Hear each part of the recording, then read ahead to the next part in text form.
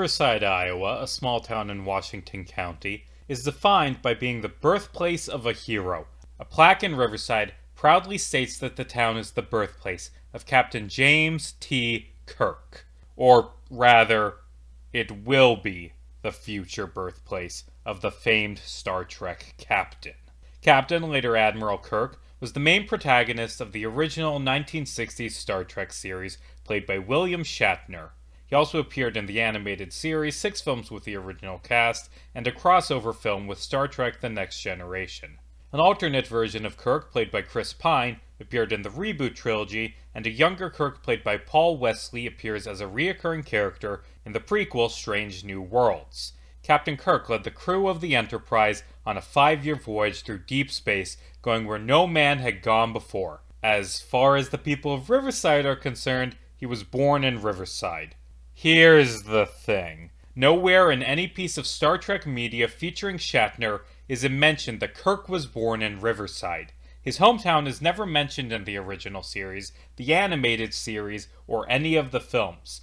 The 1986 film Star Trek IV: The Voyage Home has Kirk say that he is from Iowa, but no town is mentioned. The story of Kirk's purported hometown began in 1968. Series creator Gene Roddenberry wrote The Making of Star Trek. In this book, he refers to Kirk as being born in Iowa.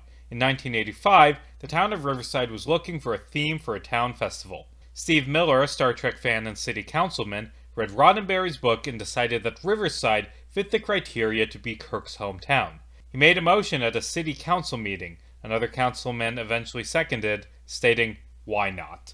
And the motion passed unanimously after 5 minutes of discussion. The story made the front page of the Cedar Rapids Gazette and spread across the country, being reported by the New York Times and BBC. Gene Roddenberry liked the idea and made Riverside Kirk's canonical hometown, stating, "As far as I'm concerned, the first volunteer has it. The Star Trek novels Final Frontier and Best Destiny both feature Kirk growing up in Riverside." A plaque was placed behind a barbershop Miller owned, declaring it to be the precise spot Kirk would be born. This implies that either a hospital will eventually be built in Riverside, or that Kirk will be born behind a barbershop. It's worth noting that the plaque describes Kirk as being born in 2228, despite Kirk officially being born in 2233, because Kirk's birth date wasn't confirmed until years after the plaque was placed. Riverside changed its town slogan from "Where the Best Begins" to "Where the Trek Begins." They hold a yearly Star Trek-themed town festival called Trekfest, complete with a parade float replica of the Enterprise.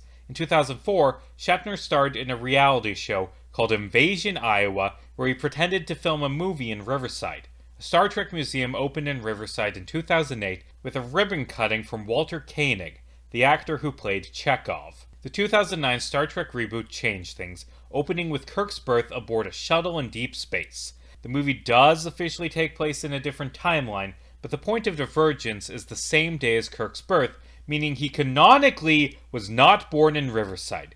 Still, the movie shows Kirk growing up in Riverside and has the town be the location of the shipyard where the Enterprise is built. While we're on the topic of characters from Iowa, here are a few other famous fictional Iowans.